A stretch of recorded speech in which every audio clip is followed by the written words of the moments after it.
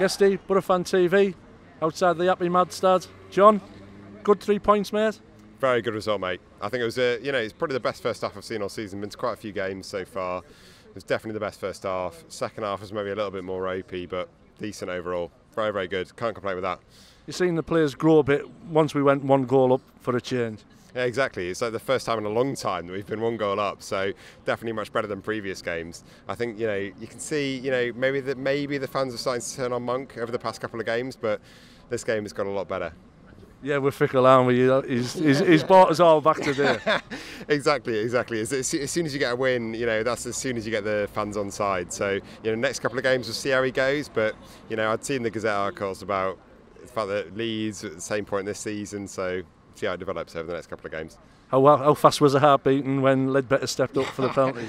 Very, very, very fast, definitely. But Ledbetter taking it off of Sombalonga as well, that's difficult. That's very, very, for him to fight it off him. But Ledbetter, as past 3-4 years, he's got to take it off him. So, it had confidence.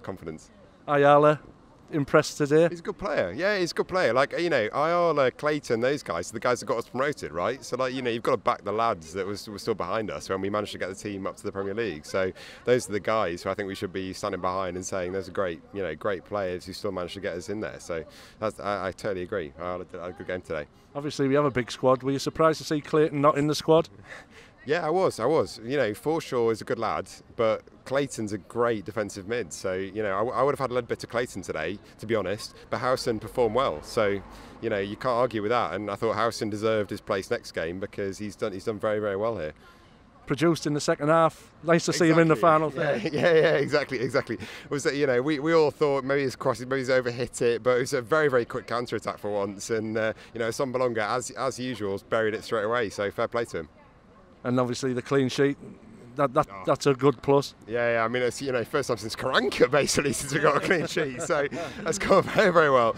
But fans clamouring for Karanka and clamouring for that kind of play. Getting a clean sheet, decent, but Reading offered very, very little. So maybe you've got to say that Reading were not that great in the attack. So let's see how it goes. John, brilliant interview, mate. Thanks for appearing on BoroFanTV.